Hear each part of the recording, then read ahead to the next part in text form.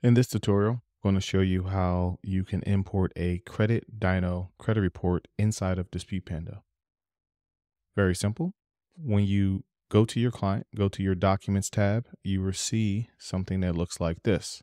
In the credit monitoring name section, select Credit Dyno. In the username, put in the email address that you or your client use to log into Credit Dyno. And for your password, you will use the password that you use to log into Credit Dyno as well. You must have an active subscription for this to work. Your next step will be click Credit Dyno one-click import. And you'll wait between 5 to 10 seconds. Once your import is successful, you will see a message, Credit Dyno import successful. And also, you can use this same feature for re-importing in 35 days from now. You do not have to remove anything. You simply click the one-click import and it will re-import the credit report brand new from Credit Dyno. It does a auto refresh for you. So that is your tutorial on how you import Credit Dyno. The only requirement is that you have an active Credit Dyno account and that the username and password is correct.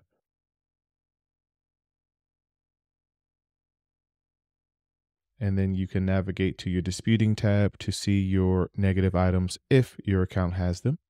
This particular account doesn't have any negative items. Now let's analyze some additional features you get with Credit Dyno.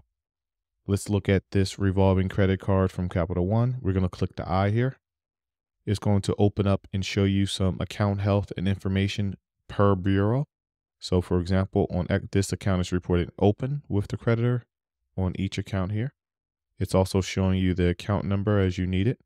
And then it shows you your limit versus your balance and how much you're actually using. In your payment history section, you will get up to 7 years of payment history, which is very effective when it comes to deciding if you want to challenge a late payment or not. More importantly, it also gives you an advantage when you want to use factual disputing. So say that in 2019 in May, that this account was marked as 30 days late. You can go into factual disputing mode by hitting add custom message, and then you can type in your reasoning there and what you want. You also can thumb through this area as well for your factual disputing to determine what you would like to challenge. So say you challenged this last month or so and you notice that the dispute status says N, which technically is a violation because if you challenge something, it should display a proper dispute status.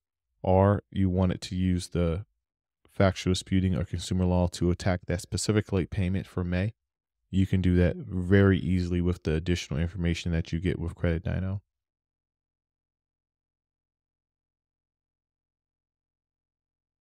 Go to your dashboard and click Become an Affiliate. Fill out this information and you should receive an email with your Credit Dyno login as well as your affiliate link to instantly receive commissions and instantly be able to share Credit Dyno with your clients and loved ones. If you would like additional options for credit monitoring, you simply can send an email to support@creditdyno.com and they can provide you all the details as far as free co-branding, unlimited sponsorships, additional affiliate commission options.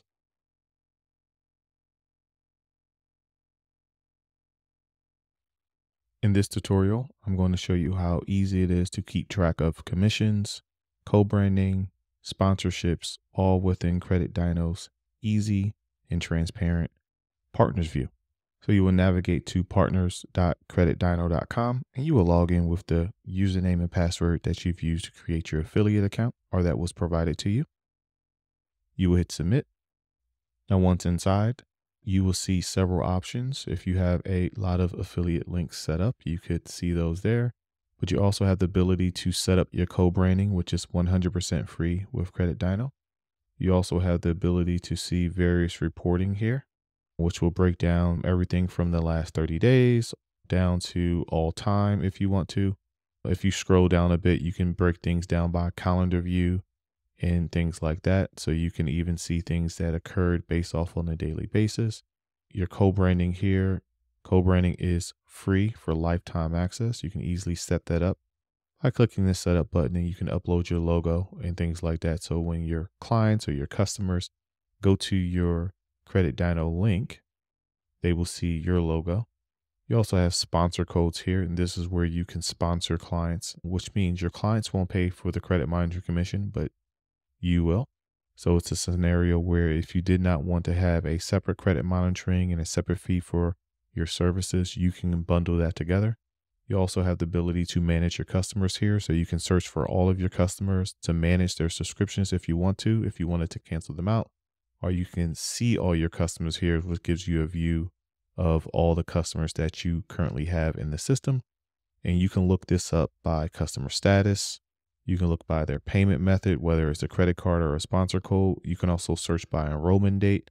You can use the various drop downs here to manipulate that. You can also search by billing status. Are they in good status or delinquent? You also can manipulate your payout details here. And your payout details allow you to set up your automatic payments, which occur between the 1st and the 10th of each month. You do require to have a minimum $100 payout threshold before you will receive commissions. So just keep that in mind as well. But you can update your payment details, which allows you to get an automatic ACH like clockwork. You can review your payment history, view the payment details for that as well. You also have account settings. Account settings allow you to change your email address if you want to, allows you to change your password, allows you to change your name, and it allows you to manipulate the retailer settings. And retailing settings are scenarios for your different affiliate links. So each of these IDs that you might see here, and it has a friendly name, you can generally name it the commission structure that you have. So maybe you want to call this one 7-day trial to $29.99. And maybe you and you hit update there and that fixes it. So it allows you to see inside of it on your home page. It allows you to see your settings, how you would like to see them. And then once you go home here, you will see some of these things might have changed also. As you see, the campaign name has changed to 7-day trial to $29.99. The commission payout there is there in the middle, the name of the product, and then of course the links will be to the right of that. And there you have it. That is your easy view dashboard for Credit Dyno account. Now, if you do have any comments, questions, or concerns regarding anything for Credit Dyno, please send an email to support@creditdyno.com. Once again, please send an email to support@creditdyno.com, and they will gladly assist you as well.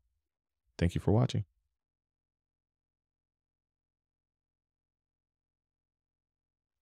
An additional thing I wanted to mention here, when you're within your Documents tab, make sure you're uploading 3 forms of ID. Ideally, you want to use a driver's license or some form of state ID.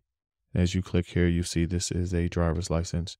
And then ideally, you would like to use a social security number as well. If you double click here, it will stop the blur. And then we also have a passport here. So the key will be make sure your driver's license, passport, and social security, the name across all 3 of those documents are exactly the same. And then for your proof of identity and your proof of address, if you're using a driver's license or state ID that has a name and address, and your proof of address has a name and address, make sure it all matches. So ideally, if you provide 3 forms of ID with matching name and 2 forms of ID with matching address, and the IDs on all these things match, you will have a greater chance of having success with your attacking